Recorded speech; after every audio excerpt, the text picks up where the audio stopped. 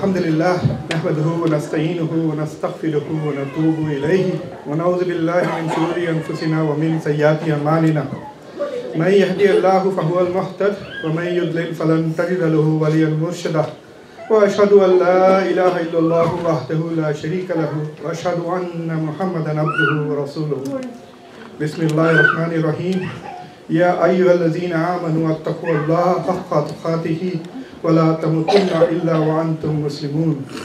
O you who believe, fear Allah as He should be feared, and die not except as Muslims. Bismillahir Rahmanir Rahim. Assalamu alaikum wa rahmatullahi wa barakatuh. Dear brothers and sisters, today I want to talk to you about two things. In the first part of the Khutbah, I will talk to you about Surah Fatiha. There are lots of children here. I'm assuming that because of spring break there will be a lot more of children here, so I thought I will share with you some of the wisdom that our faith has about Surah Fatiha. And after that I will talk to you a little bit about the concept of Rahmah or mercy in Islam and how they are tied to the concepts of Sadaqah and forgiveness. Bismillahir Rahmanir Rahim. Alhamdulillahi Rabbil Alameen. Ar-Rahmanir Rahim. Maliki Yawmiddin. Iyyaka na'budu wa iyyaka nasta'in. Ihdina as-siratal mustaqim. Siratal ladzina an'amta alayhim. Ghayril maghdubi alayhim waladdallin. Ameen. This is the first surah of the Quran and all of you are familiar with it. It has many names. It's called Surah Fatiha, which means a chapter which is the opening or the beginning. The word Fatiha means to open, and so the Quran opens with Surah Fatiha. Even though it was not the first of revelations, according to many companions and many commentators of the Quran, it is the first surah that was revealed in its entirety.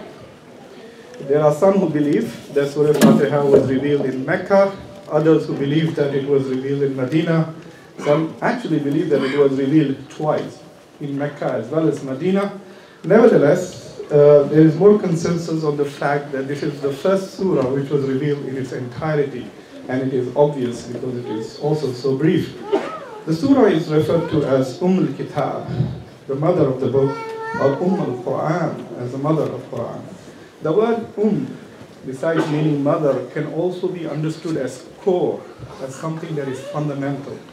So when we say that Surah Fatiha is al-Quran or al-Kitab, another way to think of Surah Fatiha is it is the core or the essence of the Quran. It is the core or the essence of the Holy Book of Islam. Some commentators have referred to it as equivalent to 1/3 of the Quran. I don't know what that means, but what most commentators will tell you is that all the essential principles of the faith are in Surah Fatiha. So if you understand Surah Fatiha, you will understand most of Islam and the essence of the Holy Book of Quran. It is also referred to as the 7 most often repeated verses in the Quran. It is also referred to as Ash-Shifa, which means the cure. It is also a dua. It is also called Salah. One of the nicknames of Surah Fatiha is As-Salah, the prayer itself, in a very important tradition which I will share with you today. Allah subhanahu wa ta'ala himself refers to the Surah Fatiha as As-Salah, as the prayer. According to Ibn Abbas radiallahu anhu, when Prophet sallallahu alaihi wasallam met with Allah subhanahu wa ta'ala on his Miraj, in the conversations that are reported, the Prophet sallallahu alaihi wasallam said to Allah subhanahu wa ta'ala, Ya Rasulullah, you spoke directly with Moses, and you made Isa alayhi salam perform miracles. What about me? What have you got for me? And Allah subhanahu wa ta'ala says, I'm going to give you what I have not given to anyone ever before. And that is Surah Fatiha. But what is also interesting is that there are many traditions themselves, many ahadiths, in which the Prophet ﷺ has told his companions, come, I will teach you the most superior surah in the Quran, which is found nowhere else. It is not revealed in the Injil, It is not revealed in the Torah. It was not revealed to David. It is revealed to me. It is Surah Fatiha. So when Allah subhanahu wa ta'ala says that I'm going to give you something that I have never given to you, this message is authenticated through many, many other traditions in which the Prophet ﷺ himself says that not only is this the most superior surah, but it is the most unique gift of Allah subhanahu wa ta'ala to Prophet Muhammad and to the rest of humanity. That is Surah Fatiha. There is a very interesting tradition in which the Prophet ﷺ is sitting with Angel Jibreel, and they hear a noise, the two of them. And the Prophet ﷺ says, what is this noise? And Jibreel ﷺ says that on Mondays and Thursdays the gates of heaven are open. But today the gates are open because of this good news that is being shared. It is about the two lives that have been given to you and you alone. And those two lives, one is Surah Fatiha and the other are the last two verses of Surah Al-Baqarah. For those of you whose members of the family are unwell, one of the best things to do is when you are in trouble, especially if it is health related or otherwise, is to recite at least the last ayahs of Surah Al-Baqarah, which are a special blessing from Allah subhanahu wa ta'ala given to Prophet Muhammad as a gift. That is Surah Fatiha. Surah Fatiha is unlike any other surah in the Quran. Without the surah, your prayer is incomplete. If you do not recite this, your prayer is incomplete.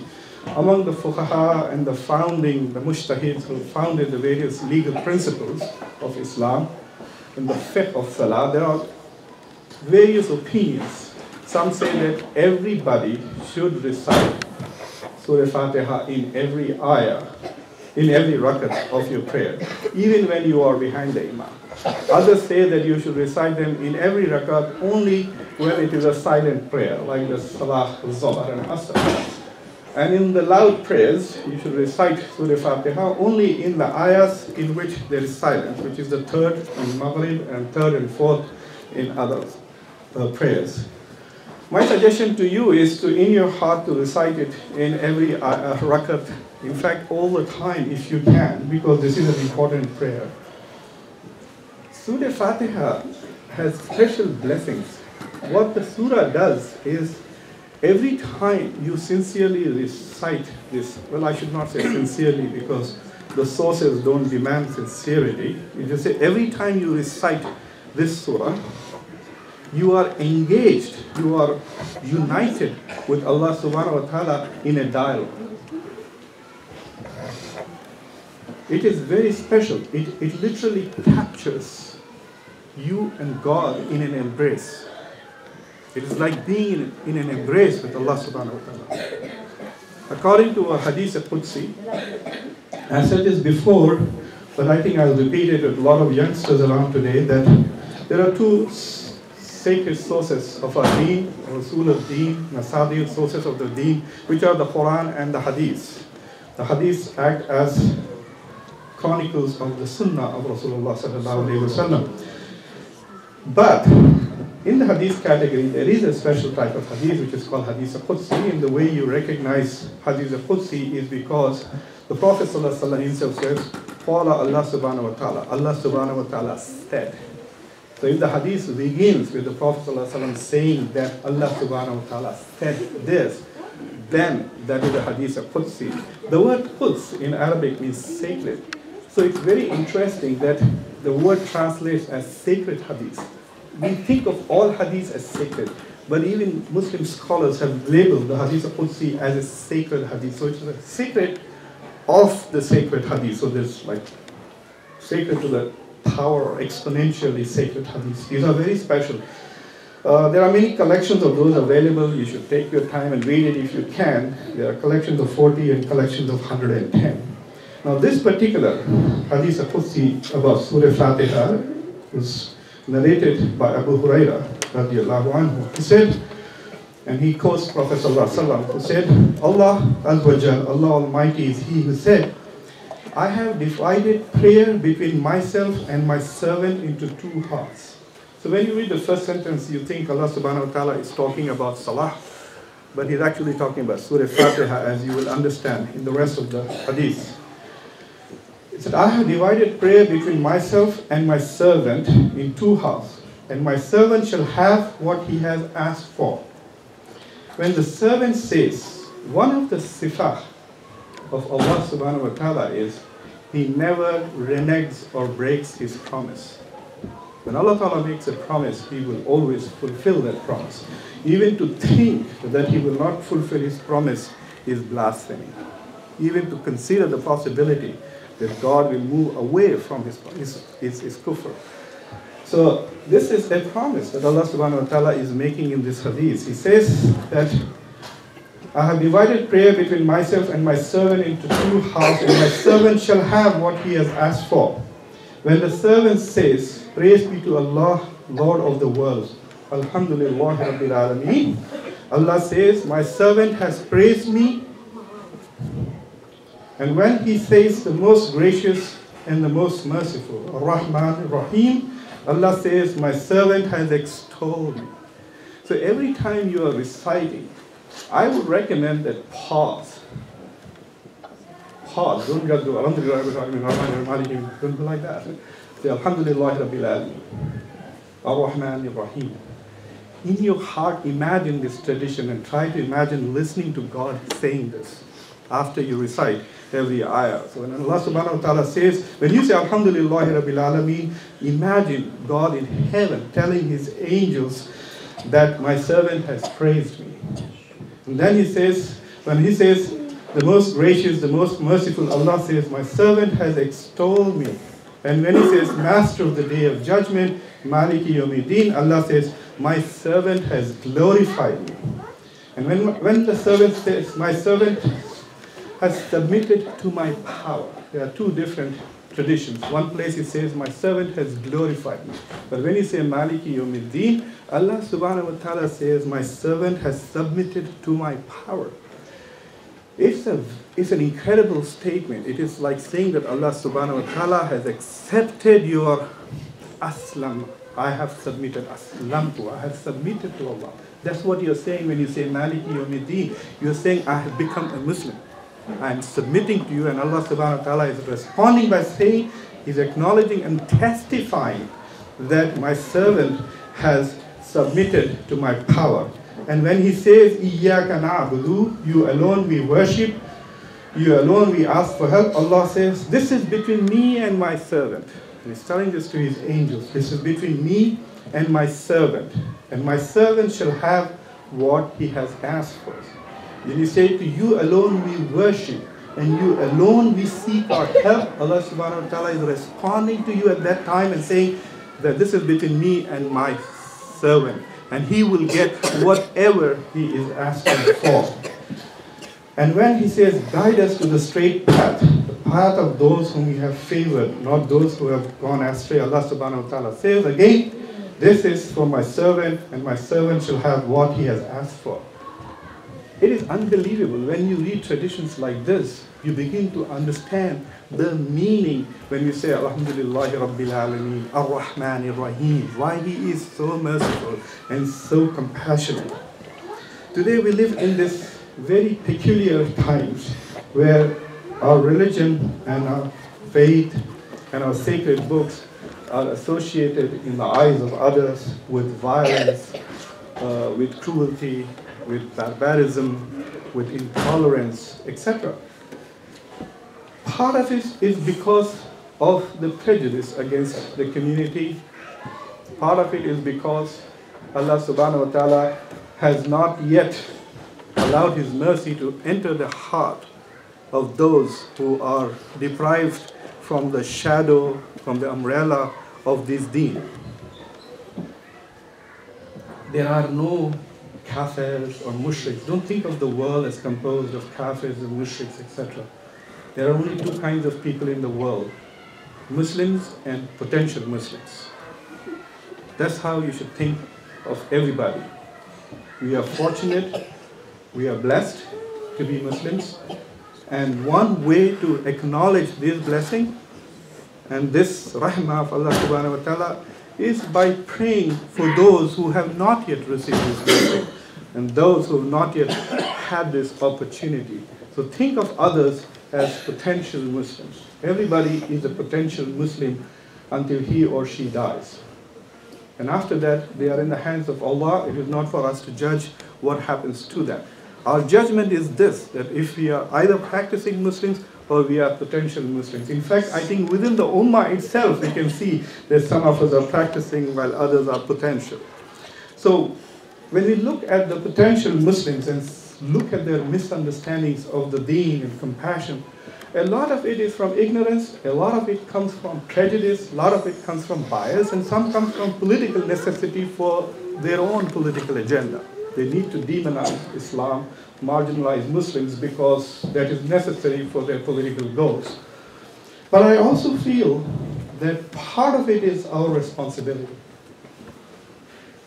Stereotypes will disappear if they consistently and constantly clash with reality. If suppose we spread the rumor that all people from South Asia are 8 feet tall, and you keep meeting Desis and Desis every day from India, from Pakistan, and never meet anybody who's 8 feet tall, eventually that prejudice or that perception is going to go away and say, look, the stereotype does not conform to the reality. In my last 10 years, I have met 50,000 people from South Asia and nobody was 8 feet tall. So if there are stereotypes about Islam, and if people consistently see the reality of Islam as something that contradicts that reality, maybe not once, not twice, 3 times, 4 times, 10 times, 100 times, every time when the reality of their encounter with Muslims and Islam contradicts the images and stereotypes that they have in their minds, that image and that picture will change. I submit to you that one of the reasons why, and I could be wrong, and I hope I'm wrong in that one of the reasons why the image of Islam that we project in our projections, which shows some cruelty, is because of the perception and image of Allah that we have in our heart. The image of God that we have in our heart manifests in the way we practice our deen. If the God that we imagine is an angry God, if the God that we imagine is a God who is punishing, who is taking revenge, then the faith that we practice when we have power reflects that understanding of God. There are 114 surahs in the Quran, except Surah Tawbah. Every surah begins with Bismillahir Rahmanir Rahim. Allah subhanahu wa ta'ala always introduces himself as the most compassionate and most merciful. We know that one of his sifat is Al-Qahhar, Al-Muhsin, Al-Hasin. But none of the surahs begin with that. Bismillah, Al-Hasin, in the name of Allah who is Hasin. That is an important thing for us to understand.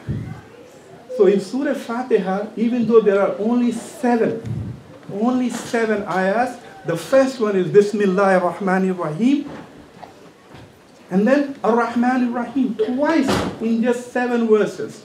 The most frequently repeated verses, Allah subhanahu wa ta'ala feels the need to emphasize Rahman. And that is the image of God that we want to nourish in our hearts. That God is most merciful, most benevolent. And that is the image of Allah and our deen that we want to manifest in our policies, in our society, in our culture. I want to end the first part with another important hadith. And I want you to listen to it. It is unbelievable. To me, that is the definition, that's the way I understand our Allah subhanahu wa ta'ala. Allah subhanahu wa ta'ala says in this hadith, O son of Adam, however much you call upon me and place your hopes in me, I will forgive you without any reservation, without any condition. O son of Adam, if you have sins piling up to the clouds, if you have sins piling up to the clouds, and then ask for my forgiveness, I will forgive you without any reservation. O son of Adam, if you come to me with enough mistakes to fill the earth, if you come to me with enough sins to fill the earth, that is what Allah subhanahu wa ta'ala is saying. O son of Adam, if you come to me with enough sins to fill the earth and meet me without associating anything as partners, without committing shirk, I will come to you with enough forgiveness to fill the earth. And that is a promise from Allah subhanahu wa ta'ala. You seek forgiveness, He gives. He is the most merciful, the most compassionate God. It will be a tragedy if we don't understand and internalize that. أقول قولي هذا واستغفر الله لي ولكم.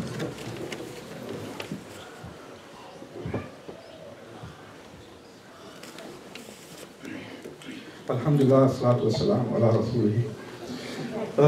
Dear brothers and sisters, there are some members of the community who have whose parents are not doing well. Brother Azhar and Sister Uzma's fathers are unwell. I would invite you all to do dua for them during a salah, and we pray for them now, that inshallah Allah Ta'ala will give them shifa. One of the attributes of Surah Fatiha is shifa. It has the capacity to cure. One of the attributes of Rasulullah is also shifa, that he is someone who will cure. So in these moments of stress, recite Surah Fatiha as much as you can and seek blessings from Allah subhanahu wa ta'ala. We will do the same on your behalf. I want to tell you that we talk a lot about mercy, and I'm sure you must be listening to me. I talk about it all the time, but what does mercy really mean? Mercy has three elements to it. Rahmah, Sadaqah, and Ghafara. Rahmah is mercy, Sadaqah is charity, and Ghafara is forgiveness. There are at least 79 verses that I counted in the Quran where Allah subhanahu wa ta'ala describes Himself as Ghafurur Rahim, as forgiving and merciful. So oftentimes whenever you look in the Quran and search for Rahim, you will find Ghafur going with it. These two attributes of Allah subhanahu wa ta'ala go together all the time. Allah subhanahu wa ta'ala says in Surah Tawbah, Bismillahir Rahmanir Rahim, Alam ya'lamuna Allah huwa yaqbalu at-tawbah an ibadihi wa yaquz as-sadaqat wa anna Allah huwa at-tawwabur rahim. Allah subhanahu wa ta'ala says, do they not know that Allah is He who accepts repentance from His servants and receives charities? What this ayah means is that when we do tawbah, our tawbah goes to Allah obviously. We can't do tawbah from anybody else because He is the one who forgives. But when we give charity or we give sadaqah, which is over and above what we give beyond zakat, anything over and above our zakat is sadaqah. Every time you do sadaqah, always do this niyyah. Oh Allah subhanahu wa ta'ala, just consider this as my zakat, and if it exceeds the zakat, then consider this as sadaqah. So that way you fulfill your obligation of zakat, and then if you're fortunate to give more, then it counts as sadaqah. This sadaqah, even though you may give it to an institution, to an organization, to an individual, to somebody who's suffering and poor, the recipient is Allah subhanahu wa ta'ala.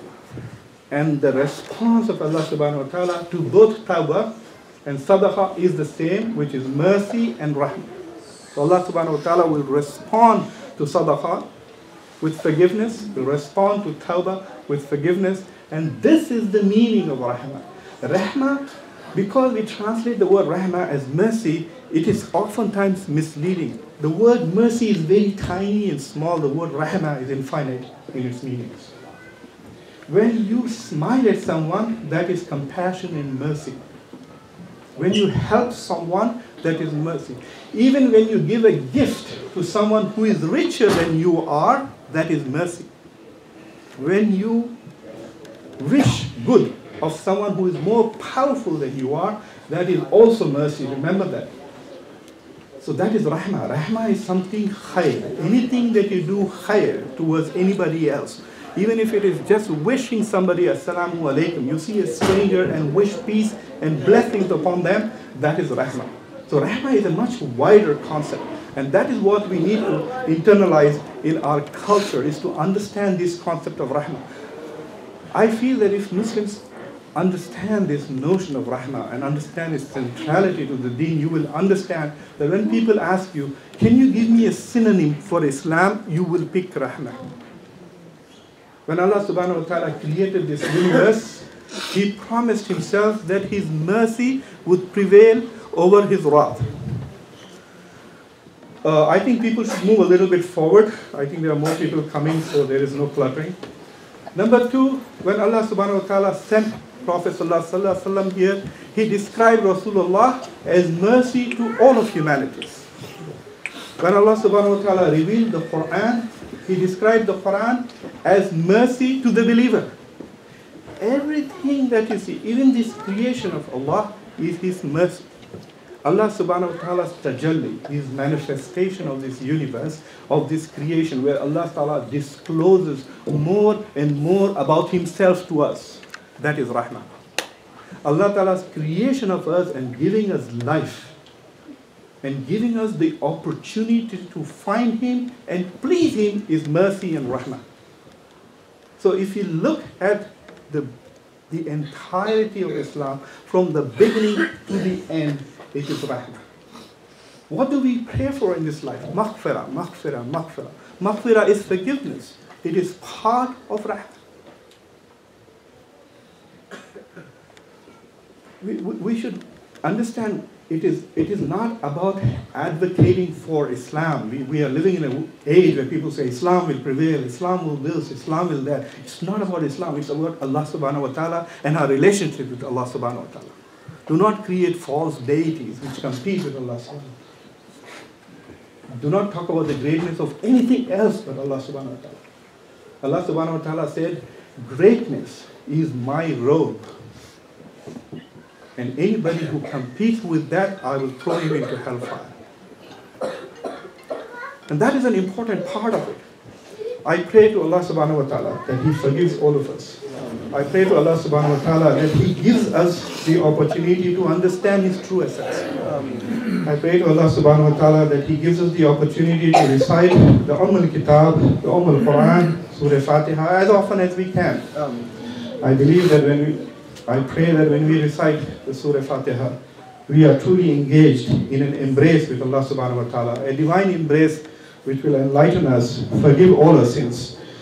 ربنا آتينا في الدنيا حسنة وفي الآخرة وحسنة وقنا عذاب النار برحمتك يا أرحم الراحمين. السلام على المرسلين.